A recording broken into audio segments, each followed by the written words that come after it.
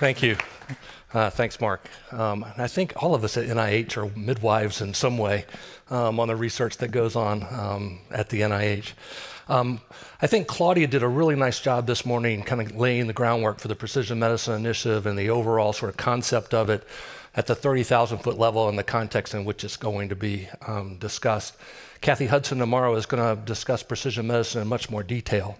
I'm going to spend my time today talking about Precision Medicine Initiative from a social and behavioral sort of perspective, and the things that we think are important, kind of following up from Nancy and Jody both, about the ways in which we can incorporate social and behavioral factors more in our understanding of health, and the integration of that with genomics and other data.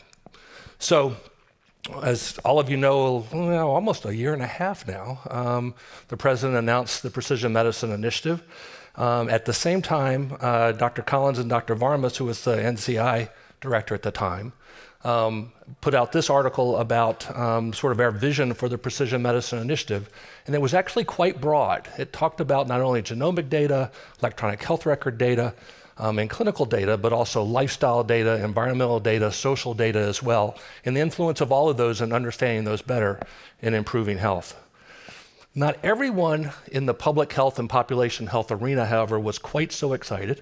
Sandro, who I respect a lot, had this article that we worry that the unstinting focus on precision medicine is a mistake and a distraction from the goal of producing a healthier population. The fact that Stanford actually has focused its big data effort not on precision medicine, but on precision health today, I think is one example of how we actually are focusing much bigger and broader than that. So we actually wrote an article, actually in parallel. I didn't realize that Sandro's article was coming out about the same time, but we wrote an article to talk about what are some of the behavioral and social factors that are important in the Precision Medicine Initiative. And one of the key things that we said was that it's more than genes and drugs and disease, right? That there are many more factors involved in this, and that it's very reasonable to hypothesize that there are also differential treatment responses that are available from the exposome, right? They're available from the social and environmental influences that people experience throughout their lives. And then there was another article that Mu and Corey led that talked about more of a precision public health sort of perspective, that we can think about precision medicine, again, from a public health perspective, and I'll talk about some of the details of that in a minute. This is Nancy's slides were actually built much more nicely than this. This is from Glass and McAtee in 2006, but it's the same concept, right? That there is both factors and influences of health that are below the waterline, but there are also influences of health that are above the waterline. And those both interact with each other on a regular basis. To treat these as separate but equal did not work in the civil rights era. It doesn't work when we're looking at precision medicine either. That these have to be integrated. We have to think about the way in which social and behavioral factors are the embodiment, directly affect some of these under the water or inside the skin sort of functions. We also have to be able to think about how those interact to influence behavior, which then ultimately influences health as well, and that happens over a life course. This is not a static phenomena. This is something that's influenced from before the time of birth all the way through death. And understanding that life course better is going to be an important component of this.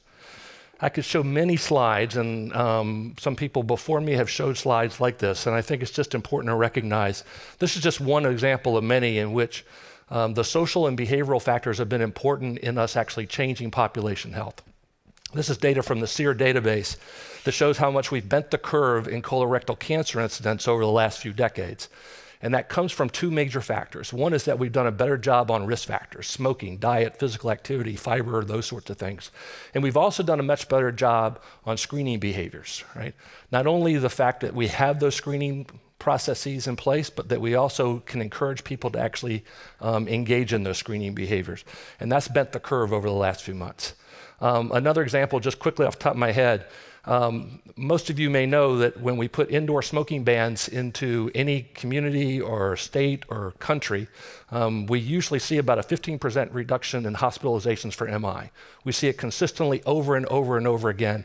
And even in one situation, we saw it where one county actually changed its mind. It put the smoking ban in, it took it off, it put it back in, and we saw the very nice reversal design of the effects of that on MIs and hospitalizations. So we have to think in precision medicine about something broader than that. Now, in behavioral interventions, we've been doing sort of personalized medicine or tailored interventions for some period of time. But there's additional complexities on behavioral sort of interventions that I think are important to consider. We're not just thinking about for whom, which is the tailored or personalized question, right? The precision question. But it's also important to recognize that we also have to think about in what context these things occur. That the same intervention that didn't work for a person at time 1 might work for them in time 2, because the experience between those times has been an influence, the motivations have changed, the context in which the intervention is delivered has changed. So we've got time factors that go on as well. And as a result, we have to use methodologies like just-in-time adaptive interventions, ecological momentary assessment interventions to be able to do that sort of work.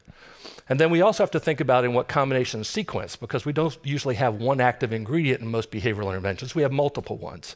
And so we have to understand in what combinations can those be optimized, which sequences should we actually put those in, and whether those sequences and combinations should be different for different people. So the complexity actually gets pretty significant pretty quickly. But to achieve this, we really need very reliable and intensive longitudinal data, which is where the big data effort comes in. So I'm just going to step back for a second and remind you that all of our methods, for the most part, were developed during a time where we were in a data-poor research environment, right? The priority was on prospective design, data collection. We had very limited data collection opportunities, so we came up with an idea, came up with a hypothesis, we collected the data to do that and the study design to do it. We did that study and then we threw away the data, right? That's been our model for many, many years. It resulted in the fact that most of our work was predominantly cross-sectional or it was minimally longitudinal, pre, post, follow-up types of things. And we were unable to assess most of the confounds, and so we controlled them by a randomization. So we did lots of randomized control trials to be able to get at that a little more closely. I want us to think for a second what life would look like in a data-rich environment. And there are a few examples, right? Meteorology is a data-rich environment. Plate tectonics and geology, the Hadron Super Collider, cosmology as well. All these things have in common that they built a large research infrastructure. They put something in place to collect a large amount of data that was temporally dense, that they could do computational models on, and that their focus was on trying to predict, right? Explain and predict, in this case, behavior, health, those sorts of things. So I just want to remind us what the meteorology folks did. And as I do this, think for a minute about how we currently have our national surveillance system, right? Meteorology has this wonderful international surveillance system in place to be able to monitor things on a regular basis and be able to predict the weather for us. They allow us to be able, and they have saved lives as a result of that. I suspect if we had the same national and international surveillance system that was that integrated for health, we would save many more lives than we currently are able to save. But they started with limited local measurement, just like we do with every hospital and every EHR being different and fragmented and separate from everybody else. They leveraged their communication technologies, which at the time was the telegraph. We're in a little better shape today than we were then, to actually share that data back and forth among all the various sites and all the various places where they're collecting data. They set standards for data integration, which we still have yet to do. We have done it in pockets and places, but we still have a ways to go with that. They continued to leverage the technical advances in measurement and communication, and that resulted in this rich, integrated, computationally focused model data to explain and predict phenomena. So the question is, could we do that in a data-rich science, right? In behavioral science, I think we're on the verge. I've said many times that this is probably one of the more exciting times to be a graduate student in the behavioral and social sciences, because the world is changing, it's changing quickly, and the methods and data that I had available to me are far inferior to what we currently have available and that's coming down the road. Our ecological momentary assessment capabilities allow us to deliver all types of random queries to people and even event-based queries on cell phones. We can capture digital traces, what Sandy Pentland calls digital breadcrumbs, that we just sort of scatter throughout our day, not only from social media, but also just from our interactions with search engines and our car and all the other things that we interact with on a day-to-day basis. And then the explosion in passive sensor technology, so that we have sensor technologies now for pretty much all of the major health risk behaviors that are available to us that we're concerned about, as well as many other things beyond that. And being able to leverage that technology and use that sensor data to develop this temporally dense data set is really going to be important for us. And that temporal density is critical for a number of reasons. So This is the Framingham Heart Study and the social network analyses that were done on obesity and happiness, right? Just sort of large computational data sets.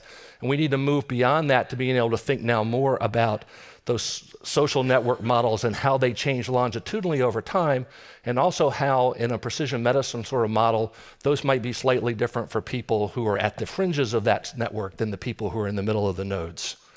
We've used it for taxes and for being able to model tobacco taxes and smoking prevalence. Our concern here, if we're thinking about precision medicine, this is agent-based modeling sorts of approaches. But our consideration here in precision medicine is, do those tax things, do the policy things that Jody were talking about, do those influence all people the same, or do they impact different people differentially? And we have to think about in which ways do we need to augment some of these policy changes with some more on-the-ground changes to make that happen. And then finally, we can actually leverage sort of control system models to begin to think about how do people change over time, and how does the behavior change over time, and what influences that? And can we think of these model predictive control controllers as essentially being intervention components that we're trying to address? So in PMI, it's 1 million plus volunteers. What I've tried to describe to you is actually bigger than that. As audacious as 1 million volunteers is, a real national surveillance system for health would actually be 200 million people, right? We'll start with 1 million, right? That's small, that's okay. We'll get that as a beginning. And health provider organizations will be one of the primary ways that we'll get those participants, but they'll also come from direct volunteers. The president was very clear, so anyone should be able to raise their hand, say, I want to be a precision medicine participant, and you should be able to do that. That they're centrally involved in the design and implementation, and they're able to donate samples and receive regular feedback on that data as they move forward. So that we can forge this sort of new model in which participants are actually much more involved in the process, and their data is much more their responsibility and under their control. So we have patient partnerships, we have EHRs, the technology component and being able to leverage that as much as possible, all the genomic data, and then the data science piece to be able to integrate that to have a real precision medicine initiative that allows us to understand health better, not only at the genomic level, but also at the social and environmental levels as well. So, thank you.